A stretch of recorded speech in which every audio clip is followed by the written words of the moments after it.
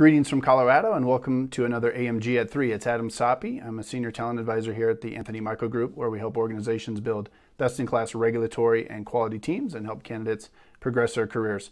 As noted on the previous AMG at 3, H1B visa sponsorship is in the news. It's a big deal.